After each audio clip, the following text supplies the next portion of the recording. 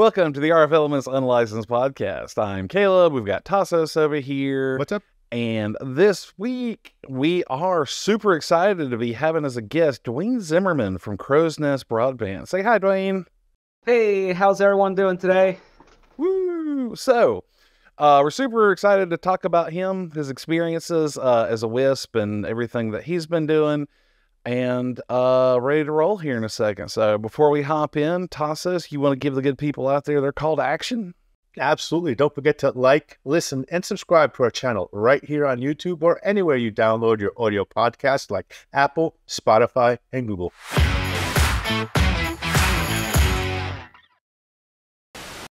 All right. Dwayne, we really appreciate you taking the time to talk to us, man. You know, we've known you for a while. You've definitely known in the spaces that we hang out in, you know, publicly and stuff. And I think this is a great opportunity for you to, you know, talk about what you're doing out there, what you see going on in the WISP industry, ISP industry as a whole, and I don't know, share your history, share your experiences and things like that. So we really appreciate you being here, man.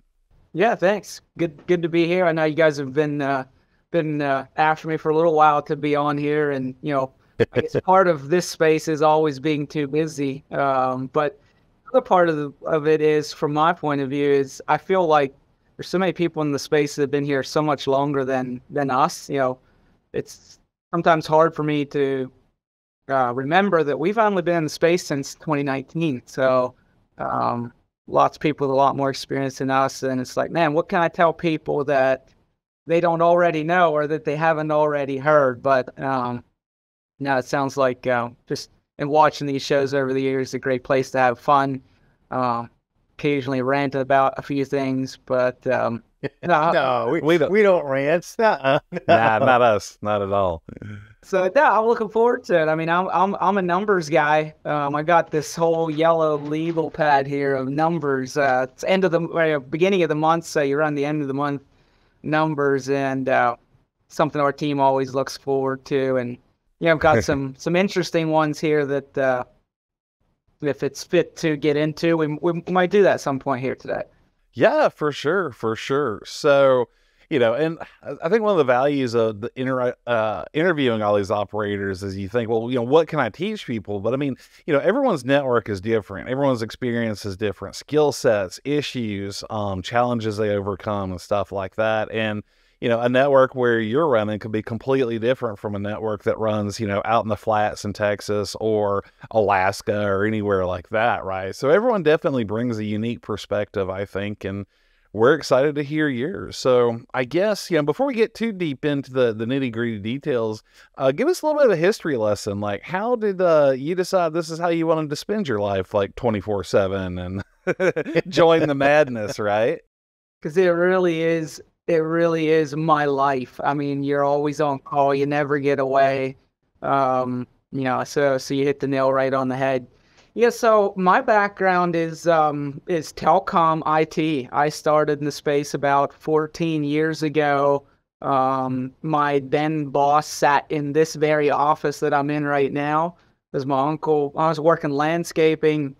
I didn't know anything tech at all. I didn't know Q and W or besides on the keyboard. I didn't take any technical stuff in school. He reached out to me in the winter months, said, hey, why don't you come on board? I'll teach you how to do phone systems. At that point in time, they were doing big phone systems in school districts. Figured I'd try it during the winter. Didn't have anything else to do. 3 months later, I was like, I'm not going back to landscaping. I love this tech thing.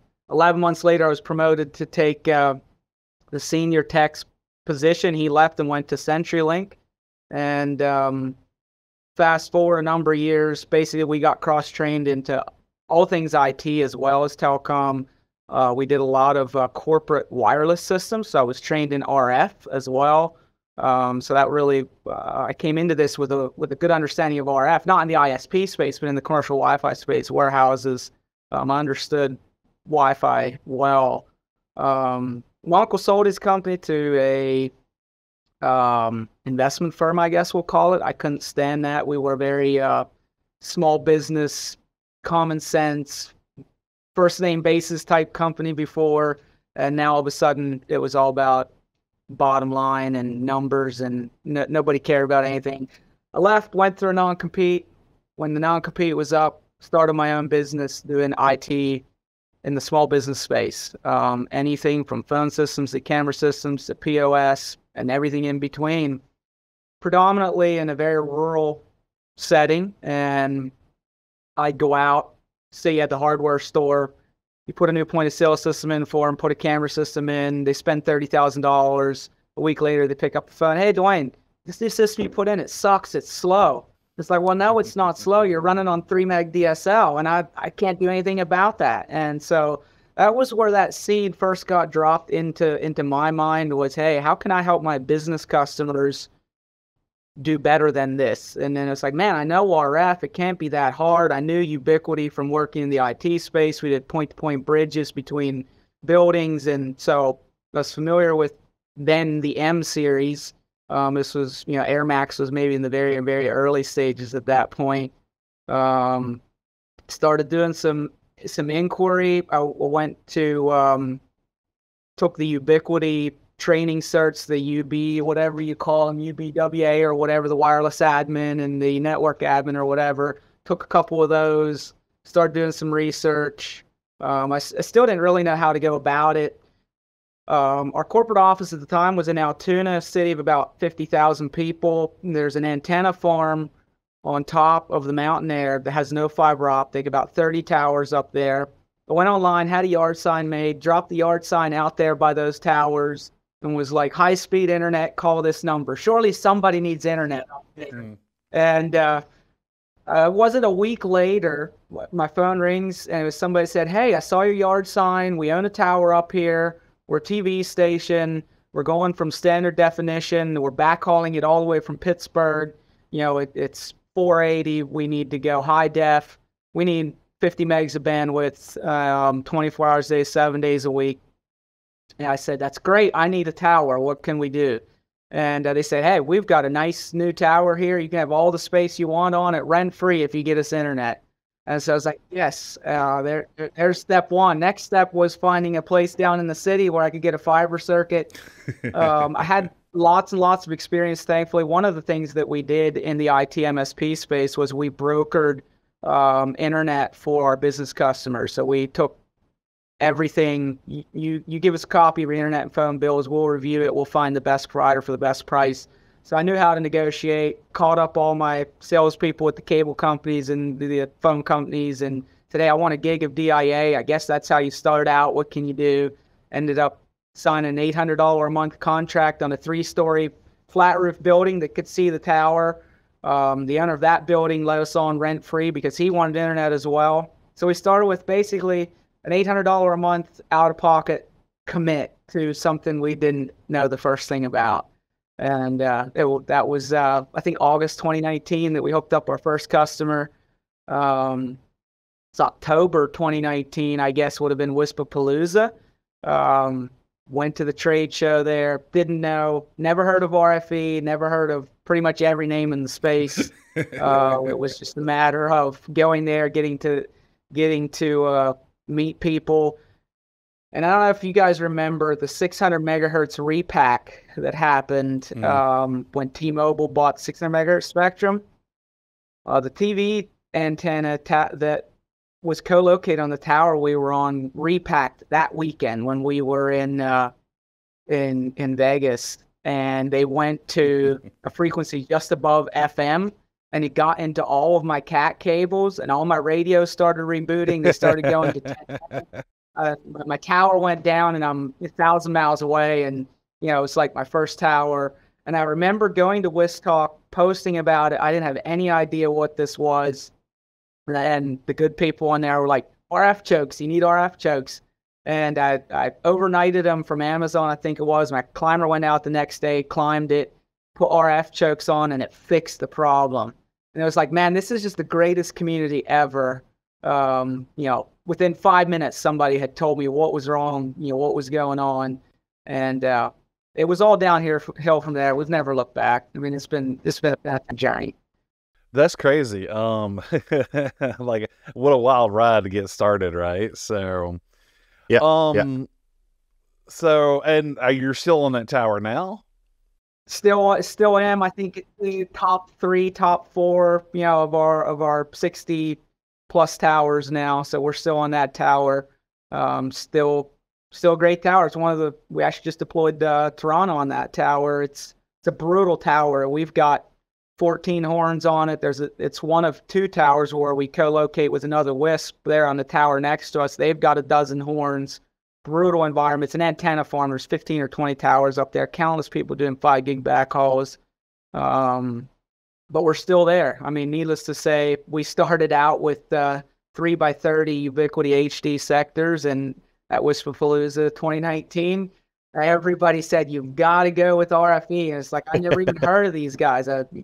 I'm sure I shook you guys' hands there at the show. I don't specifically remember talking to you, but I remember seeing the product, going back and just running that budget again. It's like, man, how many of these can I afford to go from sectors to horns? We decided we couldn't afford any at the time, kept our sectors, but within 4 months, probably, we took them down and put horns up, and we've never looked back. We couldn't be on that tower today with 12, 14 horns if it wasn't for, actually, for the most part, we're doing 30-degree asymmetrical horns that are flipped to 20 degrees, and we've just got them stacked in there.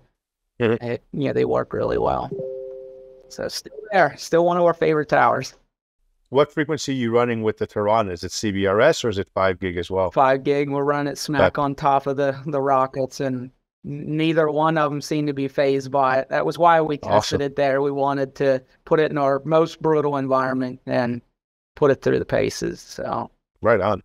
So are you still running primarily for your 5 gig stuff? Ubiquity, like AirMax AC? Have you done any LTU stuff, or what are you mainly doing there in the distribution side? We have a mixture. We are predominantly Ubiquity as far as our 5 gig radios go. We do a mix on pretty much every tower of AirMax. At this point, for the last 2 years, every config has been almost the same. We do 360 degrees of coverage with AirMax, the Rocket Prism 5AC Gen 2, generally on 60-degree asymmetrical horns, 6 of them. If there's higher density, we'll go to 30-degree horns and tuck a few more in. And then we overlay that coverage with LTU. Any place that we've got density under 5 miles. So if we've got a population center 5 miles or closer, we'll put 30-degree horns up, we'll put LTU up, and we'll have both. And we've come to really, really like that config. We have our 5.9 STA from the FCC, which we've had ever since COVID. We keep renewing that every 90 days. So we've got 45 megahertz of extra spectrum there. The LTU for us, if I had a list of things that have been game changing for us, it would be LTU would definitely make that list, for the simple reason of the 5.9 STA, but tucking them in a 20 or 30 degree horn, overlaying them with, in our density areas. We've got RF Elements horns with LTU that have got 60 customers on, and they don't even blink. I mean, they just keep going, and it's been a game change for us to do that. Rocket Prisms, they start to fall down around 20. Well, we run a really clean network. I mean, we've got 800 some 5-star reviews on social media. We run the best network that we can possibly run, so we don't overload our radio. So as soon as we've got 20 customers, 25 customers on a Rocket Prism, we're either cutting that from a 60 degree to 30 degree and adding another rocket in there, or we're coming back and we're doubling up with LTU, shortening up those connections, making them clean, moving everything close to the tower to LTU. And to do a 50 meg channel width, which we've mostly done on LTU, we've been able to sell 150, 200 meg plans, and just rock away with it. So other 5 gig stuff that we're using, we spent 40 grand to put some Tarana out. We're testing Tarana in our most harsh environments. We just officially went live with that about a month ago after about 6 months of testing. We've also got about a dozen or so of the Radwin Neo Duos out. How are they doing? I'd honestly, so it was 4th of July, 2021. 4th of July, 2021, or maybe it was 2020. No, I forget now. 2020 or 2021, 4th of July. It was the day, we got the very first Radwin Neo Duo in the United States. They direct shipped it from Israel to us. We were working with them at the time. They came out on the 4th of July weekend, set it up in our lab. And it was like that same week, we got our 5.9 STA and we got 2.1.0 firmware for LTU with the STA from Ubiquiti. 2.1.0 fixed all the bugs that we had with LTU. We got 45 megahertz of free spectrum. We were ready. We're doing largely Ubiquiti. We're familiar with the ecosystem. And LTU basically ate them for lunch for us is what happened. I mean, all of a sudden we had the APs, but we weren't familiar with them. We're very familiar with Ubiquiti. LTU all of a sudden started kicking butt. We had some 45 megahertz clean spectrum. And we just started deploying LTU like crazy in all the places that we had planned to do Radwin. And honestly, it's why we don't have more Radwin than we do. Where we have it deployed, it's very niche. What we're using it for non-line of sight, near line of sight, and high noise situations, short range, because they do, at the time, they were really the only player that was doing really good beam forming. I mean, you could go to 450M, but it was a lot more money. And they work really well in that scenario. Where I go to church is, it's only about 1.5 miles from our pop, but it's going through 3 trees and 4 buildings, and we've got our church hooked up to it, and I run sound and audio there, and we get 150 by 150 there all the time through trees when it's raining. That's short distance, but that's something that Air Max wasn't doing, not having beamforming. Right. And so are those duos the integrated version, or are they the connectorized version? So they are the Neo Duo, which is integrated. So they have connectorized subscriber units, which we've coupled with like the starter dish or the ultra dish. But for the most part, like what we have there at church is just the integrated model. Gotcha. Yeah. But yeah, I think a dozen of their Neo Duos out. So I don't have a ton of data. It was LTU, it took over where we had intended for Radwin to take over. Gotcha. But the point to multi-point, then we've got Tarana on 2 APs, and now we're doing a bunch of 60 gigahertz with the new wave stuff from Ubiquiti. Really impressed with that. It's not perfect. We live in a major thunderstorm zone. I was really concerned about rain fade. But that AX chipset that they're using in it with auto 5 gig failover has been impressive. I mean, short range, 1.5 miles and under, but 150 by 150 on a 20 megahertz channel for backup, I'm not complaining about that. I mean, it works well. So we're deploying, up to 450 by 450. Honestly, if we go to the full channel width, we can push gig by gig. We just aren't, so we can scale a little better. Honestly, nobody needs gig anyway. But we're doing 450. What was that? I'm sorry, I didn't hear you say it again. And our customers, our business customers that we've predominantly been hooking up to it are really happy with it. It's impressive. We're switching them from cable over to that, and they love it.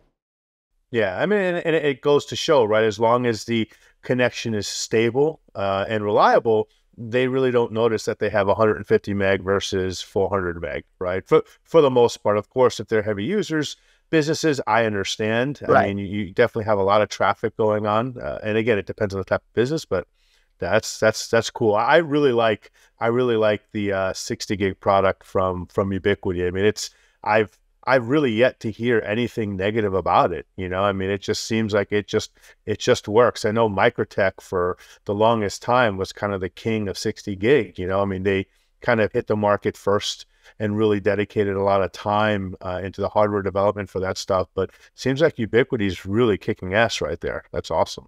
Yeah, we've been impressed. I mean, it's not been perfect. They've had some bugs, and obviously, the firmware that we're running right now is still beta, and so we kind of let our customers know that it's beta, but we're slow to deploy something. We tested Tarana for 6 months before we deployed it. We had a little higher comfort zone with Ubiquiti because we have so much of it out there. We tested it to death, set it up at our office, and I feel like it's ready to go at this point with the beta 5, beta 7 has been really stable for us. Awesome. Very cool, very cool. What about your Tarana testing? What do you see in there? We've been critical, in the early part, just because I think so many people were running on pure hopium, right? Right. Which is what we see this as, when something new comes out, and everyone's like, well, this is going to be the next big thing, right? And those of us that have been around a lot, we're like, well, maybe one day, but there's a lot of pain between point A and point B. So, what's your experience been so far? Yeah, I mean, there is no magical unicorn. Physics are physics. You're not going to defy those. Um, you know, I think we had to temper our expectations a little bit. And at this point, we call it a tool in the shed. It is not the end all be all. If we had to exist on strictly Tarana, we would cease to exist, at least at the capacity that we do right now. Simply because we wouldn't have the cash flow to hook up 100 subs a month on Tarana. We simply couldn't do it. But to have it as a tool in the shed, to deploy it to, right now, by the end of the summer, we expect to have Tarana on our 7 busiest towers with 10 gig backhaul. To have it, we're kind of doing 5 gig only just because I haven't been very cracked up with all the CBRS outages. I don't know how I would explain that one to my customers. I haven't thought of a good way to do that yet. So 5 gig it is. We're kind of going to offer 2 plans. What we're calling Blast Light, that's up to 100 meg. That might go through some trees. It might be real long distances, or just somebody who doesn't want to pay more. And then we're doing what we call Blast, which we're going to say it's somewhere between 100 and 400, up to 400 down, and somewhere between 50 and 100 up. And we're going to keep it very simple, those 2 plans. We're going to overlay it with our RFE and Ubiquity. We're still going to hook up as many subs as we can to Ubiquity at $350 to hook up a Ubiquity sub, with truck roll and time and labor and everything, versus $1,500 with Tarana. We're still gonna use that to feed our Tarana addiction, I guess you might say. But hey, if we can start doing 10% of our total installs per month, 10 per month out of the 100 in Tarana, those are higher revenue per subscriber customers. They're value. They're for the people that want it, the people that say we're not for real. Hey, guess what? We are for real. We can, if for real in your mind means 400 meg, we can do that in the right conditions. If for business customers, what have you not. And even for, with BEAD coming up here, and in the state of Pennsylvania, we've got Capital Projects Fund coming up here, which is $200 million that the State Broadband Authority is rolling out. I'm pretty good friends with those guys, and we're being pretty loud about the fact that by the time that grant is on its feet, we're going to have 400 by 100 via fixed wireless to 50% of our customer base that want it.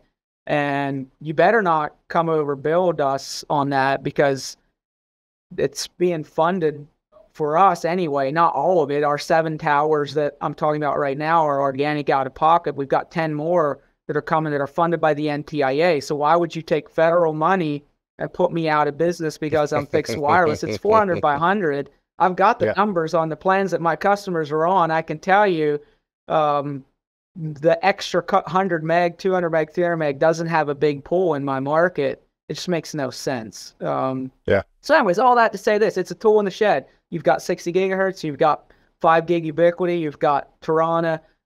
We're doing some fiber grants right now. We're working on that. We're going to do everything we can to adapt and be able to be nimble on our feet for whatever comes down the road at us. Yeah, that's really smart. And really that's what it's all about, right? I mean, my biggest pet peeve, with the unicorns out there is everybody thinks that they're going to get the maximum that's in the spec sheet all the time, right? Like with CBRS, my problem is a lot of people are playing with, the GA, right? And that spectrum is not going to be there all the time. You may get 40 megahertz or 80 megahertz of it. Who knows? Right. But it's not guaranteed. And it's really about, for me, my caution that I'm putting out there is not about the platform, right? It's about how you use it, right? And you start offering a gig, because if you have a full-size PAL and you're using a full-size GAA and you're offering a gig, well, if part of that goes away, the GAA, now you can't deliver that. That's a problem, right? So you being conservative, but yet still exceeding, what's required is really the smart thing to do. And that's awesome to see it, because I mean, there's almost no denying the magic that Tarana does. I mean, it goes places, no other radio will go, hands down. There's no denying that stuff, right? The back end stuff, the issues they're having with SaaS may not be them. It's probably the SaaS people, software bugs, all the little nuances and tricks you have to do to get it to work is a whole nother story. But yeah, I mean, the platform itself is, I mean, that's what you get when you have a $15,000 AP. I mean, it does some really cool shit. So it is a Gen 1 product. People do forget. Yeah, exactly. Yeah. It's a Gen 1 product. And so, kudos to them. I actually just had lunch with the Tarana sales guy yesterday, and they're listening. They're making changes. They're introducing things that this community has asked for. And to be perfect, that's awesome. You don't hear about it much, but you've got phone companies, Frontiers, Windstreams, cable companies, Spectrum, that are deploying Tarana. They're being very quiet about it, but that's new in this space. No one, I don't know that I shouldn't say no one. There's probably some cable companies out there that maybe they've deployed 450M or something, but they have succeeded in getting the attention of some of the big guys as well. Well, that's their focus, I think, too. Yeah. I mean, so right. It's those deep pockets, and as another part of my concern there is, when these deep pocket customers like Spectrum start firing up all these APs in all these different areas, that's when that GA is just going to start shrinking. Exactly. It's just going to start shrinking, and you're going to have problems. So no, I really like your approach across the board. I mean, even 60 gigahertz, right? You're still not running full channels there. That's smart. It's just, I can go more range, better rain fade, and You got it. There's a reason why you're doing well. Hey, in this space, I'm telling you, I can't tell you how many times I've reached out to other operators. I've visited their facilities. I've called them, Facebook messaged them. Everybody's just willing to help and share. And, even a podcast like this where, in some spaces, the things I'm talking about would be viewed as trade secrets. For me, I'm just trying to help other operators out there because they've helped me. Yeah, I mean, that really plays into the community side of things, and in the beginning, a long time ago, it really wasn't like that. Everyone wanted to play their secrets really close to the pocket and not really share information. Yeah. But I think when, over the years, the industry realized, hey, it's not me versus you, it's us versus the big players, or us versus the government, or us versus whatever. So it kind of behooves you to figure out how to run better. Just do better. And then when everyone does better, the industry as a whole does better. And it just goes a lot further when we're, in front of Washington or something like that, for sure. So, right. We faced a lot of that in the beginning too, when horns came out. I mean, the operators, everybody was skeptical to use our product because it just didn't make sense at the time.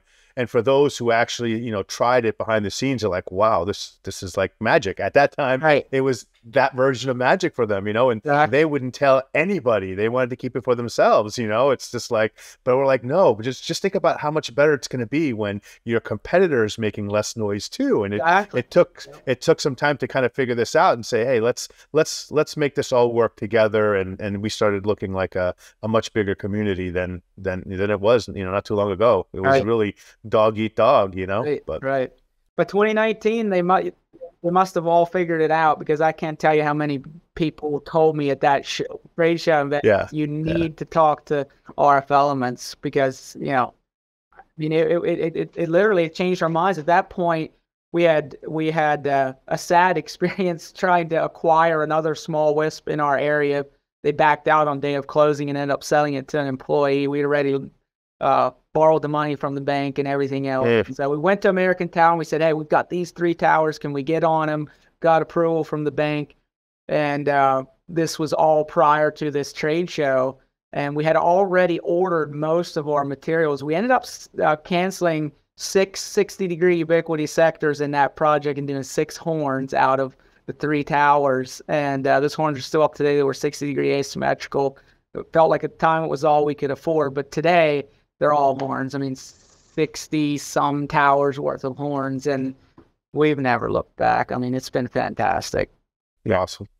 Rick, yeah, for real. So, and I guess sort of tail ending the sort of, I don't know, tech and RF side of the conversation here. So are you using any 6 gig stuff or doing any testing there, or are you just kind of letting everyone else figure that out first?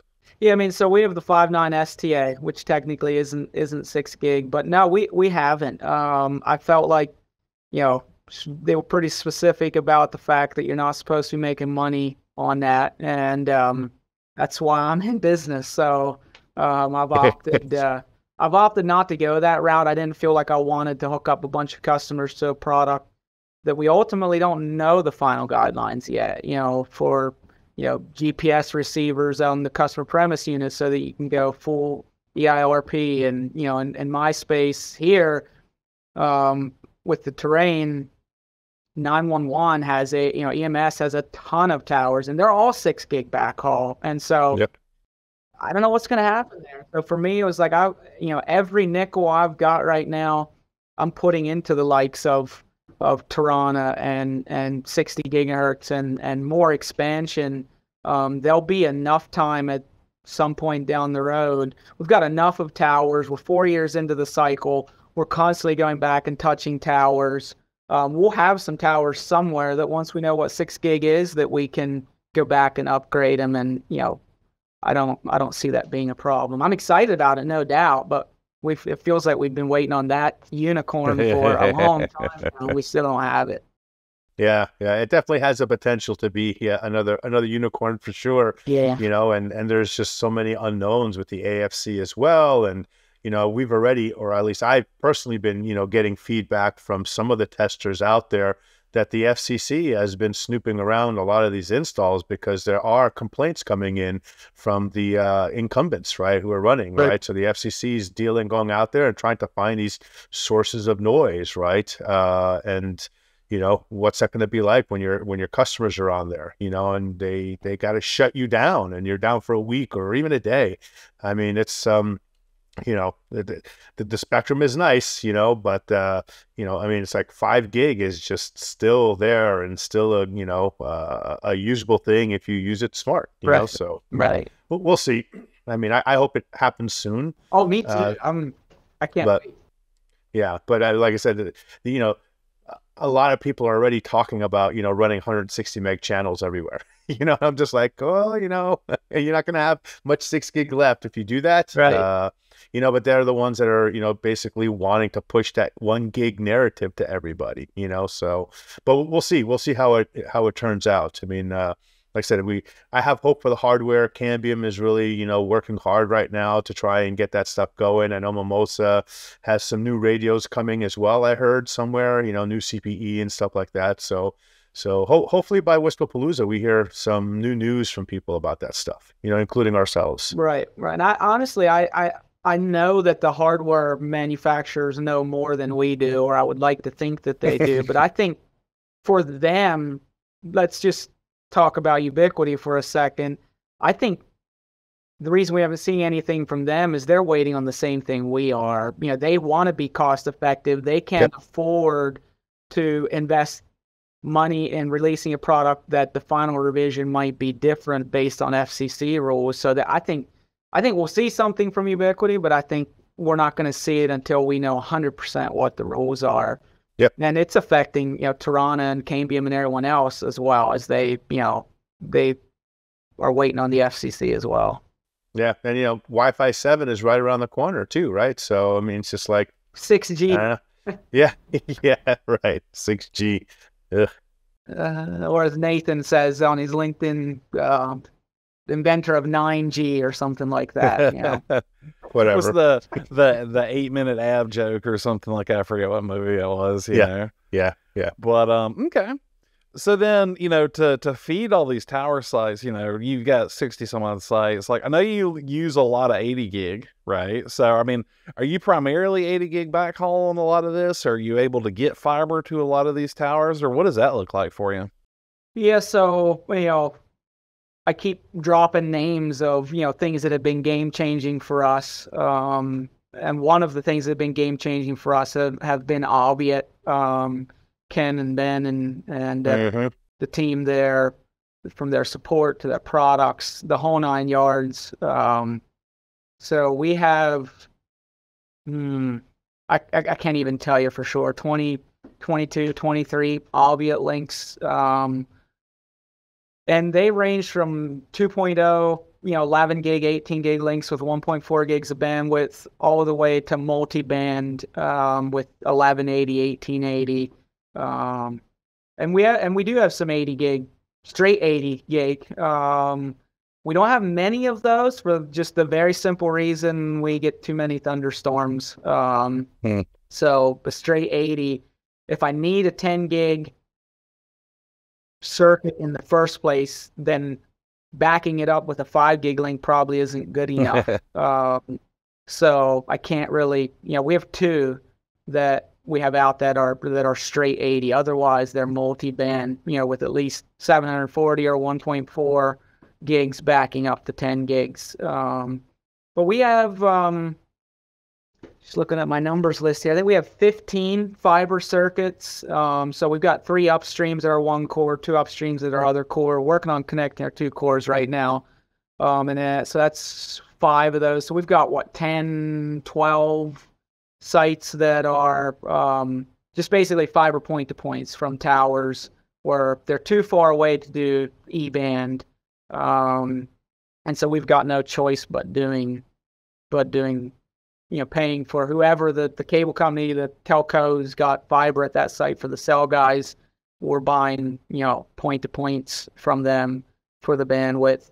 Basically, what we like to do is about every 5 to 7 towers have a fiber circuit, even if it's just there for backup and our primary is wireless, because we've got more capacity, a 1.4 gig albeit link versus a 1 gig fiber circuit. But every 4 or 5 towers, we like to throw a fiber circuit in the mix for redundancy. We built full rings everywhere as much as possible, doing licensed backhauls and fiber. We do have a few unlicensed here and there. We've got a lot of silos and grain legs. They're down low. They're not mountaintop sites. I can get out of the noise. We'll do some unlicensed, but honestly, it's been albeit and AF11s. We've got probably another 20 plus links that are AF11. They're nothing special. They're cheap. They're 650 megs of bandwidth all day, every day. They're no noise. They work really well. They integrate with, everything else Ubiquiti. So that's what we do for bandwidth for the most part. We've got a big project. All these towers that we're upgrading to Tarana, we're going back through. We're going to be putting a bunch more multi-band links up with, now the albeit can do dual channel on the microwave with 1.4 on the backup and still 10 on the 80. If we lose the 80, at least we've got 1.5 gigs for the duration of that thunderstorm. So we're going to be putting a bunch more of those up as well, where they're close enough where we can actually do that with E-band. One of the things actually I should say too is this. So people are talking about fiber and doing fiber, and we're looking at it as well. We're running the numbers on this, the ROI at 6 passings per mile. It just doesn't make sense. But everywhere that we're doing fiber, it's all about integrating into our WISP network. We're bringing as many towers into that fiber fold as possible so that we can backhaul our own towers with our own fiber.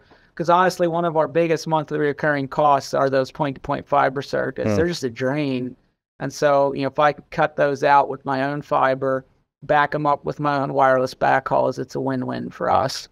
Yeah, 100%. And that's what you see, a lot of people start, getting their feet wet in the fiber thing, learning what it takes to get it done, realizing that it's not necessarily rocket science, but it's like anything else. Like, there's definitely a learning curve. But Yeah, once you no can, doubt. as much as your own infrastructure you've got control over and knowledge of, no telling where your point to point actually runs through, right? You may be going A to B, but there's a loop that it gets through to get to here. So the more where you can control and go, oh, I know there's construction coming down this road, so they're probably going to dig it up, right? So you can Right, plan ahead and do that sort of stuff. Just you're building your own fate at that point, which I think is really important.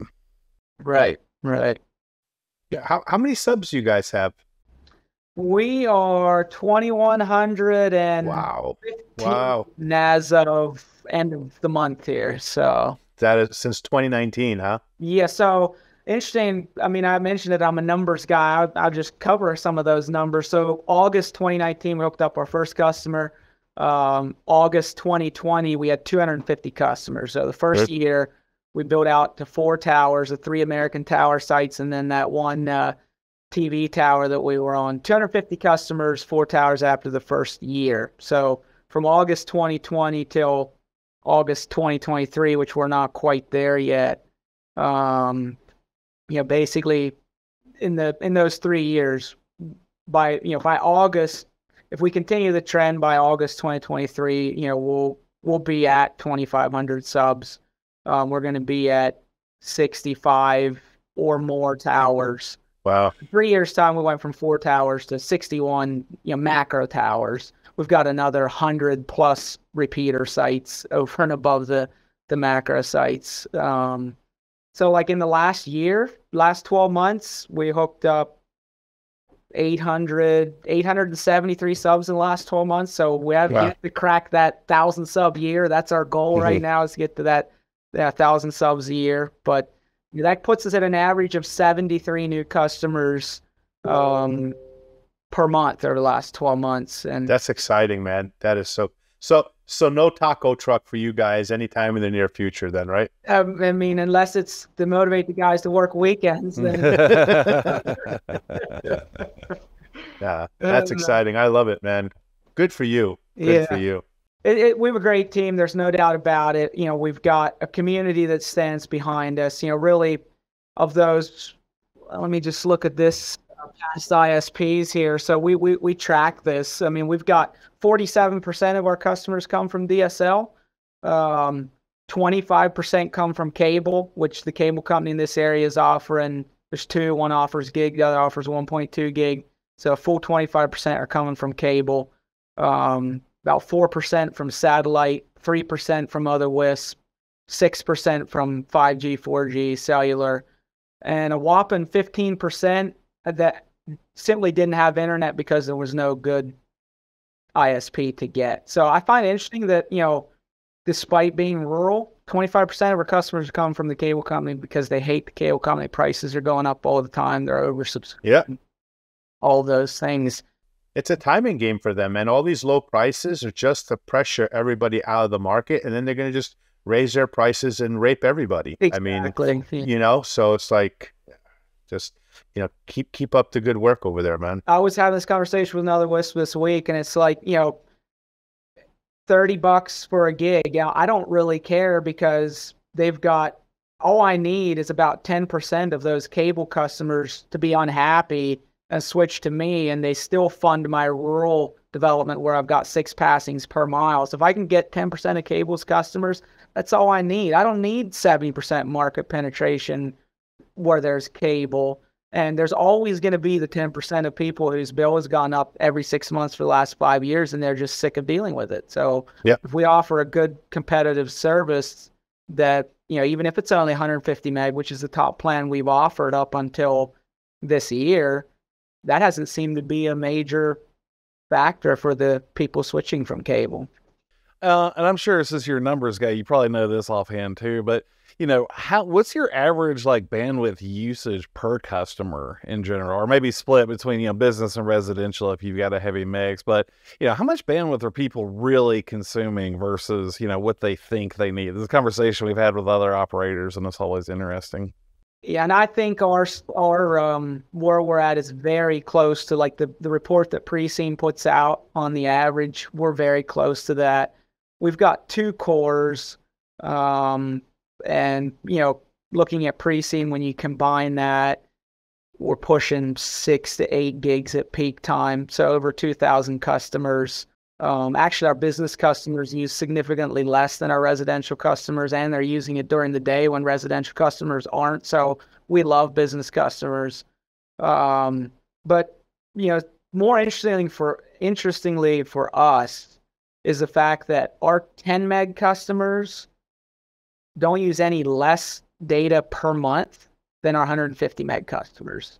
Exactly. That's an interesting stat to us, is the fact that the people that think they need that 150 meg plan, when we monitor how much they use per month. We've got people on 12 meg plans or 25 meg plans that are using 3-4 terabyte a month. And I would say that, of our top 5 to 10% of heaviest users are all in that 25 to 30 meg plan range, not the 150 meg. So yeah, I would say peak time, it's 5 to 10 meg tops, between subscribers, which falls right into that average. Yeah, the pre-SIM number was 7, I think, right? So yeah. Exactly. Yeah, we use pre-SIM. That's another one that's been a game changer for us. I think we got pre-SIM right around 250 subs, and I wouldn't even begin to want to run my network without it. I posted about it on WISP the other day. We were out in that little town of Roaring Spring hooking up customers. We were getting 400 meg from the cable company on the speed test, but Netflix sat on their TV buffering, and we switched them over to our connection. The TV was hardwired in both cases, hardwired into our 60 meg connection, and Netflix went to 4K right off the bat. So even though they were getting a 400 meg speed test from the cable company, Netflix was buffering. And some of that is QoE. There's no doubt about it. And hats off to pre-SIM for that. But even just like our CSR people love it as well. Somebody calls in and they're complaining about internet being slow or something. It's like, well, yeah, you've had your connection pegged for the last 2 weeks. You really need to be on that next higher plan. So, over and above being a network tool to keep our network clean, it's become a sales tool for us as well. So we like pre-SIM a lot. Latency is king. Yeah, for sure. But yeah, even on that subject, like percentage wise, like I said, I'm a numbers guy. We got 20% of our customers are on 10 to 15 meg plans. We've got 42% of our customers that are on the 25 to 30 meg plan. 30% of our customers on a 50 to 75 meg, and 10% of our customers are 100 meg and up.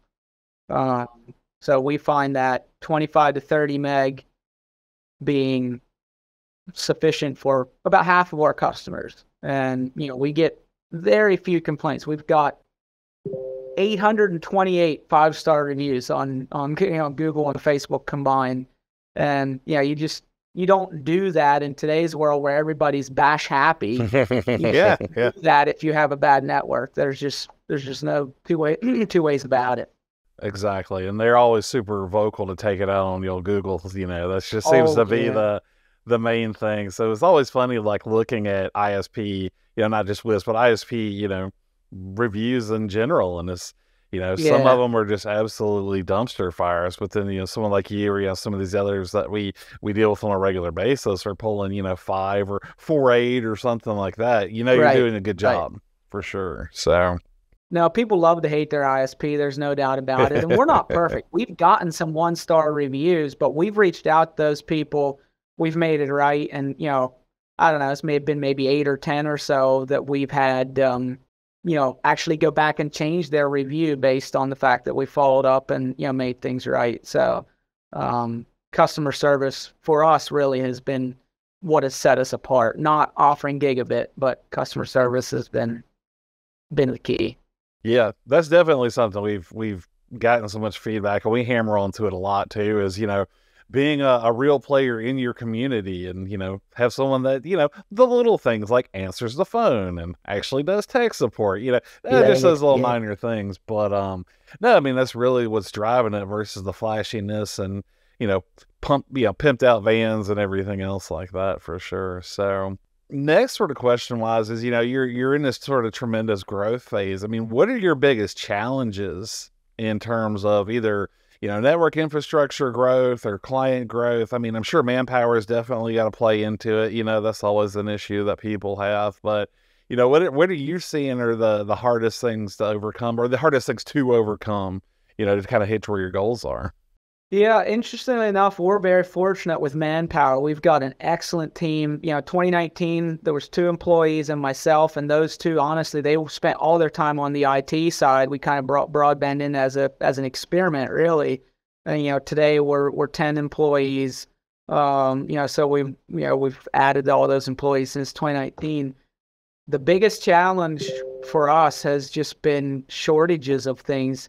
Vehicles being one of them. We use Ford Transits and F-150s for our installer vehicles, and like Transits, it's been 18 months to 20 months since you've been able to get a Transit. We have more guys than we have vehicles. So we started getting F-150s because we couldn't get Transits. Well, the aluminum cappers to go on the back of them so you can put ladders on them have a 28-week lead time. I mean, aluminum is 20 weeks out. So that has been one of the reasons we don't have more subs than we do right now, is the fact that we have not had vehicles to put guys in to go out and hook them up. So that one I think has kept us from hitting 2,000 subs last year. That was our goal, and we didn't get it, and we couldn't get vehicles. It was so frustrating. But and other supply chain issues have been a problem as well. We're very fortunate. We have a big warehouse, and when COVID first hit, I immediately went to my bank. I said, what's the largest line of credit I can possibly take out? I think we got like a $250,000 line of credit, and we went out and we maxed it out immediately before the supply chain crises really hit. And all throughout COVID, we deployed to 60 some towers, pulling mostly from materials that we bought in one lump sum before the supply crisis hit. But, just from a cash flow perspective, needing to keep 3 months to 6 months worth of install inventory in stock, because you never know when it's going to go out of stock. And right now, when demand is high, it costs me, we've pushed the pencil like crazy. It costs me more money not to be able to hook up customers because I don't have the material than it costs me to pay 4 or 5, even 6% of interest on line of credit so that I can keep 6 months worth of supplies in my warehouse and not run out. So it's really been, supply chain has been our number one thing holding us back. And I would say after that, it's probably just cash flow, like, growing pains, going from 4 towers to 60 towers, and the tower rents for 60 towers hitting. You only hook up so many customers per month, and you need customers for that monthly recurring revenue to increase. And so for us, it was like, bam, we had 60 tower hit rent-wise almost all at once, and we didn't have enough customers. We actually were going backwards for a little while. And so that, managing that cash flow, plus needing to keep that much inventory, was a big challenge for us as well. So I would say those have been the big ones. And even now, cash flow, like for Tarana, we'd love to go out. A $12,000 AP is a $12,000 AP, okay? It's not the end of the world, but a $1,000 customer premise unit, when you're hooking up 100 a month, that's a big deal. That takes a lot of cash to make that happen. And so I would say, cash flow would be the other big one for us, is just balancing all that and knowing that we need to grow and expand and stay on the edge so we don't have somebody be attracted to our area because they see there's a big need there that's not being filled. That's basically where we're at there. Yeah, that's really interesting. And I think that the cash flow side of things, like, especially for small businesses, a lot of people focus on direct profitability, which is important, obviously. ROI, super important, in managing that. But I think a lot of people just sort of neglect as to what the actual cash flow just reoccurring is, that where it comes up. So, it's super cool. Hey, I can wait 2 years to make the money back on this, whatever they're doing, right? But during that gap, you've got, I don't know, employees to feed, like keep lights on, things like that. And I think there's a lot of that sort of thing that gets neglected. Either you just, just out of ignorance, or just not knowing. So right. Cash flow kill a business real quick. So absolutely, definitely something to stay hold of. So I was just saying, hooking up 100 customers a month sounds great until you do the math and you realize what cash flow it takes to do that. I mean, it's not insignificant. And, you know, I would say our inexperience with needing to front that much capital every month to hook up the new customers it's been a learning curve for us. In the IT MSP space, you don't really have that. It's a break fix, it's a project. You're collecting 50% down before you deploy. Yep. All that kind of stuff. So it's been a whole new dynamic for us that my inexperience really was why we ended up in as tight of a situation as we did. I'd say we're in a good spot today, but I've learned a lot. It's maybe one of the things that, you know, at WISP shows, WISPapalooza, whatnot, it's one of the things they're always asking, what are things to put on the agenda and whatnot. And I think maybe that would be a good one from my point of view that I'd be interested in, is more from a business standpoint, good business practices, managing cash flow. So you want to do 150 or 250 installs a month. How do you practically go about doing that, leveraging that, you know, loan programs, grant programs? You know, honestly, that has been another key to our success, has been our community relationships with our counties, our county commissioners, and we've leveraged CARES Act and ARPA grant dollars that helped us build out to these 60 towers in the time frame that we did. So there's been that whole side of it that, you know, some people hate it. They think Big Brother owns us now. I look at it the other way. I look at it as a business opportunity. I'm serving 6 passings per mile in an area that probably no one else is ever going to look at. And these people, it's game changing for them. And if I wouldn't have stepped up and taken that money and done a whole lot more with it than anybody else was able to do with it, who knows where it would have gone, and it wouldn't have been connecting our rural communities to high-speed internet. Yeah, it's keeping the money in the community, and, you know, versus going to some, you know, nameless mega corp or something like that, because the money is going to go somewhere. So whatever your feelings are about government spending and everything else, like if the money's earmarked, like it's going to go somewhere. So it makes sense to and it's their money. So it's going to get spent. So it makes sense to spend it somewhere where, you know, local business, stay in the community, and that sort of thing means so much. So, and there's a lot of people too that are, I mean, they get hung up with stuff like even just, you know, reasonable use of credit. You know, everything's got to be, you know, we're just going to pay for it with cash and everything else. And then what happens is you end up just completely, you know, gimping yourself because you don't have that cash. And, you know, now instead of building and expanding the business, you're in a position where you're just waiting for this organic money to come up, which is great, but you could be building it so much faster with, you know, smart uses of capital where it makes sense. Right. Yeah, for sure. Yeah, do you have any other sort of like main areas or topics and stuff? Like, this has been great. This has been a super useful conversation. Are there any other main areas or topics that you want to hit up, Dwayne? Yeah, I mean, I just want to give a shout out. Yeah, I've been mentioning, you know, a few things that were game changing for us along the way. Obviously, we talked about RF Elements, talked about Pre-Seam, talked about the community, WISP talk, like it or hate it, whatever. Just be smart on how you interact there. But it's great. There's a lot to be gleaned there. The trade shows have been fantastic for us. But there's been a few other ones. You know, a lot of people know that I'm not necessarily a big Cambium fan. I love what Cambium does for the community. They're a great vendor.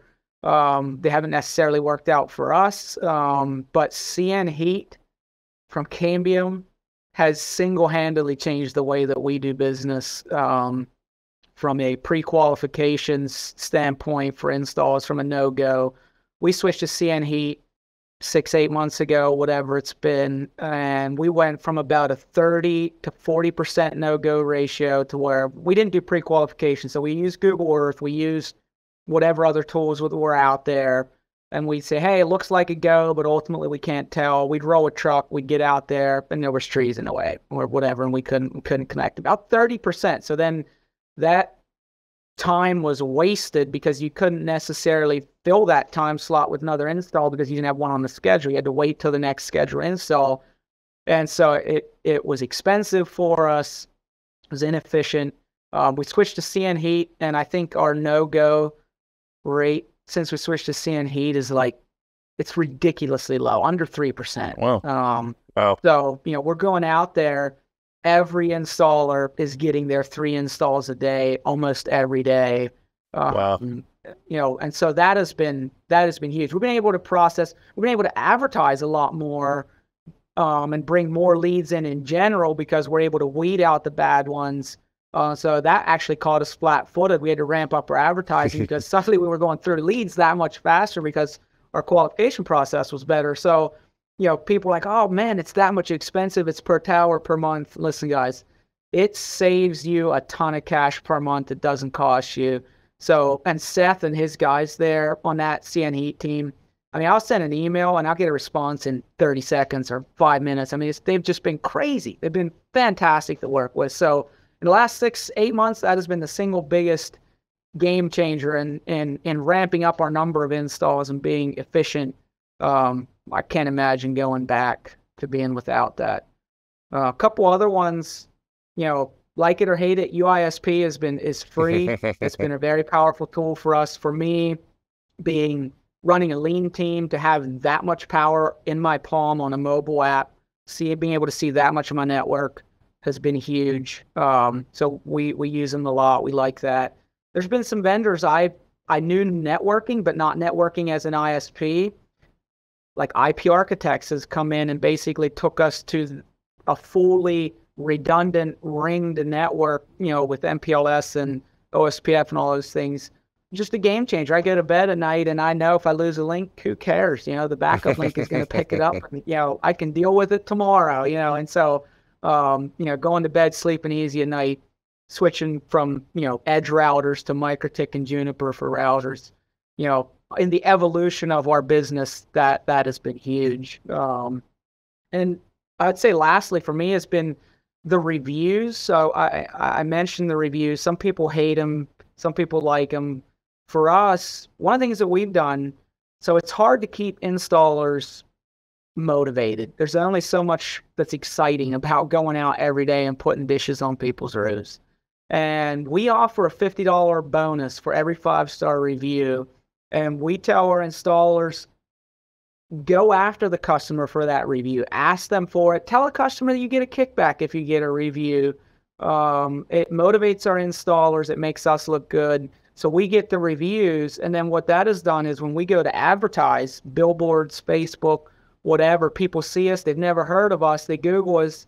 They see, 800 5-star reviews. They're like, an internet service provider with that many 5-star reviews? I want to do business. They kind of forget about the price. They forget about the speed. Yep. It's just, we're just coming for that customer service experience. And so I would say if you aren't pursuing getting a positive social media presence, you should be, because if you want to grow, use that in conjunction with your advertising. It'll make your advertising that much more effective, because people do see the reviews and they do care about it.